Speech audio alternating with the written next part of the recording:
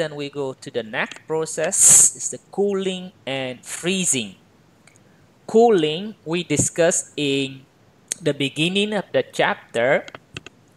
We have to store our fresh milk, raw milk at maximum 4 degrees C, at 4 or lower. Why do we have to do that? Because when we lower temperature, we lower the growth of microorganism.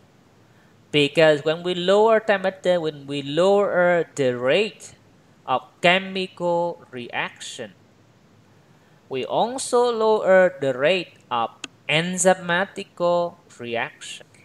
And because of that, then we can, of these three effects, we can then extend the cell life.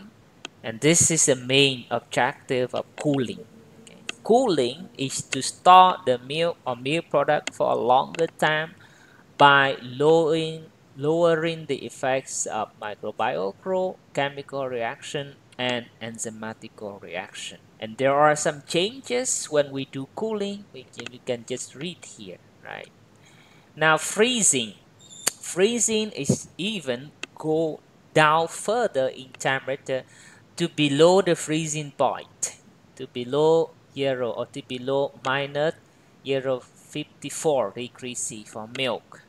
When we do freezing, then we need to distinguish between slow freezing and fast freezing, because these will actually influence a lot to the quality of the food after we do thawing. After freezing, we do thawing before using it, so either slow freezing or fast freezing will influence a lot. We discussed this already in previous course in meat technology, also in food engineering, if you can look again there for detail. But here we just explain briefly. So freezing is actually crystallization of liquid water into ice. And then crystallization occurs through two stages, nucleation and crystal growth. Nucleation means formation of very small crystal, and then the liquid form will further crystallize on this nucleus and make it larger. Okay, make it larger. So this one is called crystal growth, and the nuclei here belong to nucleation. These are the two important steps in crystallization or in freezing. So when we do fast freezing here, this is fast freezing. When we do fast, mean we reduce the temperature fast, mean we have higher, we call it super cooling degree. When we have fast freezing, then the nucleation is much higher than the crystal growth. When we do slow freezing here, slow freezing, then you have more crystal growth than nucleation. And what would be the result? When you do slow freezing, there is much more time for crystal to grow.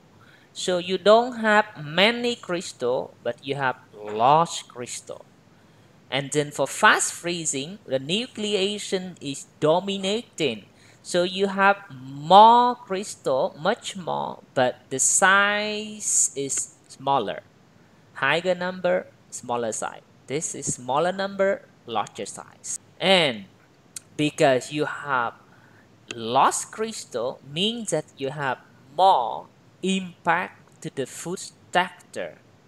You may break more the food texture when you thaw, more drip loss.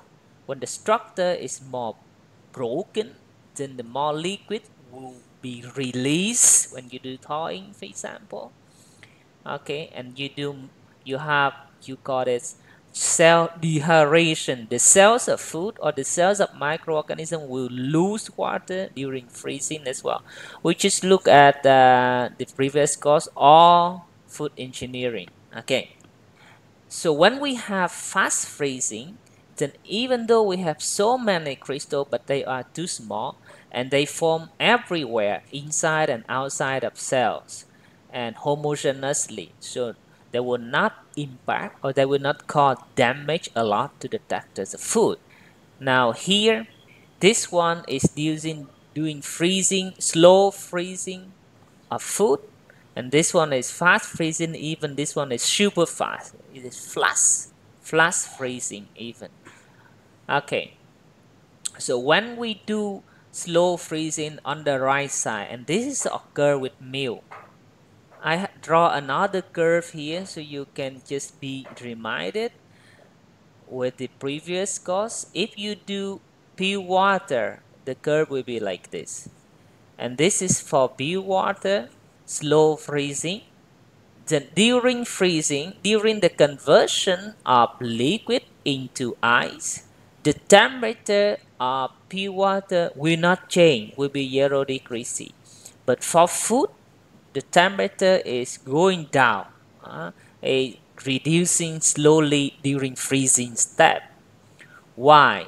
Because when more water become ice, then the concentration of solid of the salt component in the liquid water will increase. More when the concentration of solid in the remaining liquid water is higher, then the freezing point of that part of that liquid water will be reducing.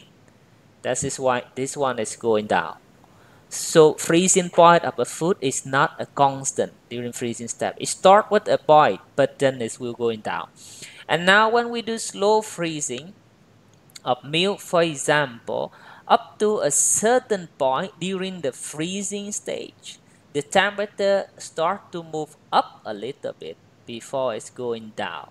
This happens because we call this co-crystallization of sugar. And the sugar in milk is actually lactose. Co-crystallization of lactose occur there. The same way like we explained here. What happened? Now, during freezing, the liquid water become ice, means that the concentration of lactose in the liquid water will be increasing by time, and up to a time when it's become the solution of lactose becomes super saturated over several times of saturation, then the lactose will crystallize. Lactose will crystallize means the soluble lactose will now become crystal of lactose. And this process actually release energy. Crystallization, you have to take out the heat. It release the heat means that it will increase the temperature, the freezing point a little bit. You see from C to D, it will increase a little bit because crystallization release heat. After that, it's still going down further because the temperature of the freezer is much lower, so it's keep going down.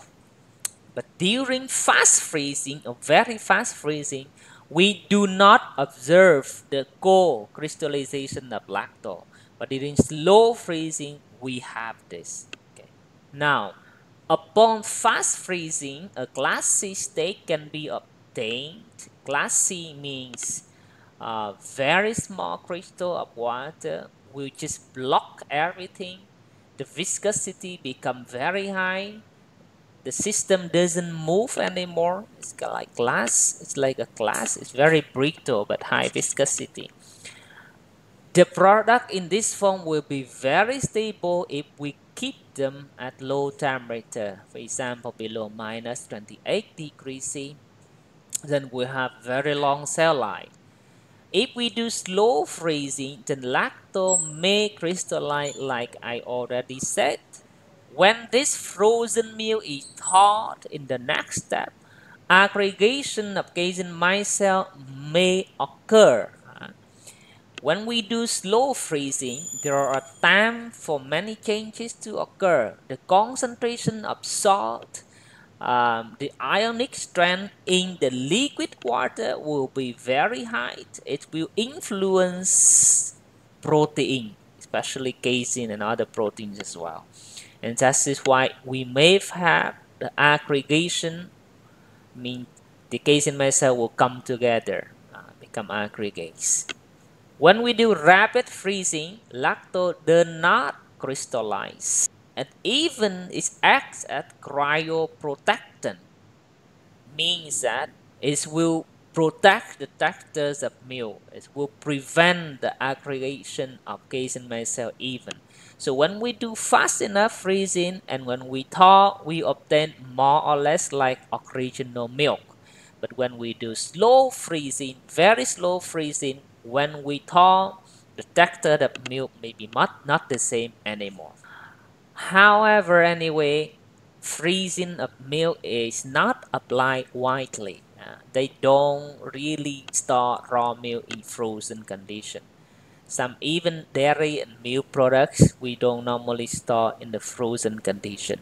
But however, freezing can be applied to do concentration. In the other part, we study about concentration.